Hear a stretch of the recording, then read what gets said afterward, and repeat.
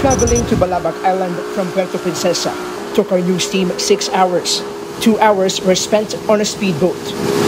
We wanted to see how things are going in one of the 4 new EDCA sites in the country. Construction work has started.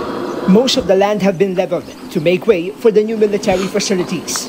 The EDCA site in Balabac spans 300 hectares and is now under the care of the AFP Western Command. The area is considered a strategic location in both the economic and security fronts.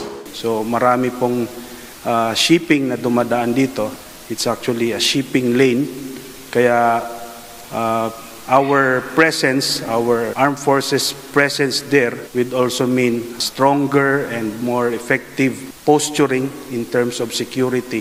Construction in Balabac started back in 2019 with plans to put up an airfield that will serve both military and civilian trips. Currently, it's the Philippine government that has been financing the construction. But since the area is now an EDCA site, the United States is expected to chip in. Patuloy naman po ang pagbibuild ng infrastructure project na ito.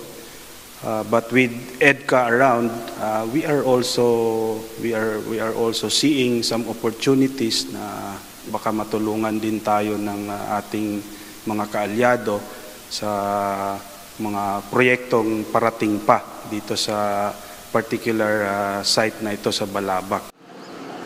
We were able to talk to some of the residents there regarding the military development in their island.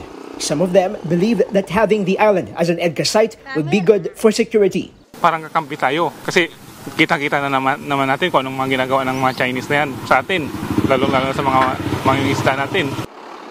However, some are still concerned about the possibility of being entangled in conflict. Kapag may oras na nagkakuan dito sa atin sa Palawan, unang target ay dito sa amin.